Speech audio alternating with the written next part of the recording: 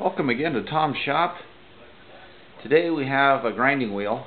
This is a fairly sharp edge on here, but many times they'll get rounded off due to people grinding on the corners. You should never grind on the side of a grinding wheel, although light grinding is okay. This gap in here should always be a 1/16 of an inch for safety, so that when you're grinding on something, let's just say this was a piece of metal, if you were grinding and you got up like this, it would go like that, and if you happen to have your fingers here, they're going to go right in a grinding wheel. But anyway, we're talking about truing up wheels today. This is called a dressing tool. One type, there's another type, it's made of an industrial diamond. But this kind here, there's basically 5 disposable wheels in here that take a while to grind down, and all they do is spin a little bit and literally pound away on this stone. So let's go ahead and take a look at how this works.